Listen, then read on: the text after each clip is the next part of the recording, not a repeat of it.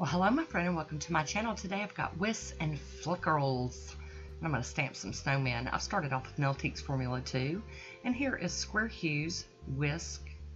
And we're going to go in with our first coat of this one. It probably could have been a one coater, but you know, I always do two. This one is that metallic frosty silvery blue. It looked so icy and I really wanted to use it for a winter manicure. So that's what we're going to do today. Now this one was a little bit brush strokey, but I felt that as it dried down and with the top coat, it kind of made the streakiness kind of go away. It wasn't too bad. And here we go with the second coat of Whisk. Now you can see I've dinged up my little pinky nail, but it's going to be okay. I just kind of put a little acetone on my finger and tapped it down, kind of flattened it out a little bit, and I'm going to put another coat of Whisk on it, and we're going to do some more stuff to it so it'll make that boo-boo kind of disappear. And here is Square Hues' Fleckerls. I guess that's how it's pronounced. And it's kind of base heavy. It's kind of thick. And I noticed as I applied it, I was really expecting this to look icy and beautiful. But as I applied it, it kind of made it look kind of crackly. And I guess it was just because of the thick base that, you know, it just kind of got, I don't know, it just didn't look good to me anymore. It looks so much prettier in my head, as many things do.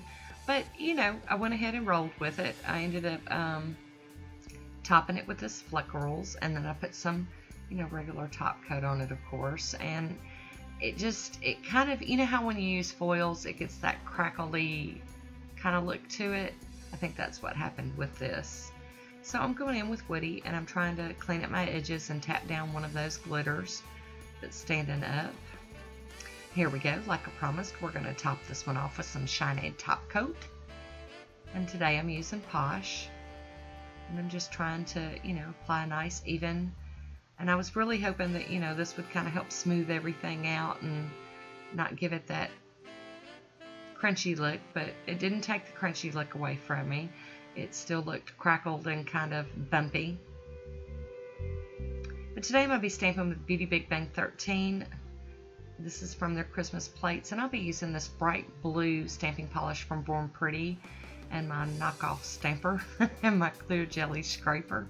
That's that stamper that I got from either Born Pretty or AliExpress. It's like the big bling from the real clear jelly stamper. And it seems to work pretty good, so been playing with it here lately. I'm just stamping these little snowmen over it. I was really kind of going for a frosty winter look. I believe that, it turned out overall, it turned out pretty good. I was really surprised that the base didn't end up looking the way I wanted it to, but we don't always get what we see in our heads.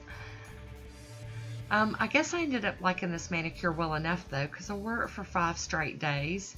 Part of it was due to being busy, but part of it was that I could stand to wear it for 5 days, so I guess that's pretty good. I really do like this cute little image with the snowman and all the snowflakes. It's wintry but not Christmassy, so it worked for me.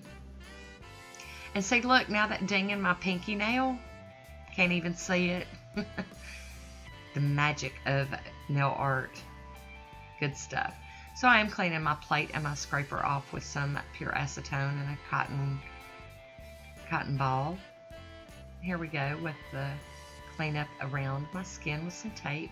So you can really see it good on that thumb that I haven't stamped yet. It just looks bumpy and cracked looking, which I guess is okay for winter, cracked ice, And here we go. We're going to clean up with some acetone and a cleanup brush real quick. Move it out of the way so I don't knock it over.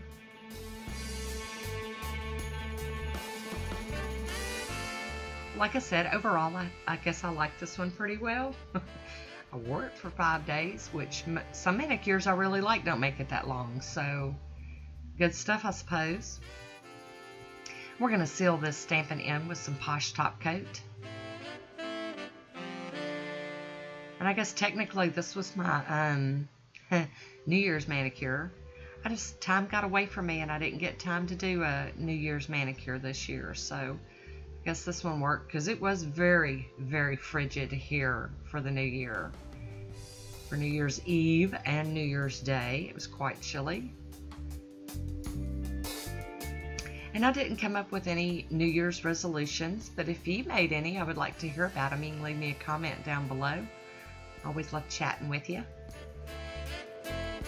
I'd love to hear what you think about this manicure too, so let me know about that. Always look forward to the critiquing of it. But overall, pretty good. Here's my swatch photo. I hope you enjoyed this one. Thanks for watching, and until next time, be good to yourself. Talk to you soon. Bye.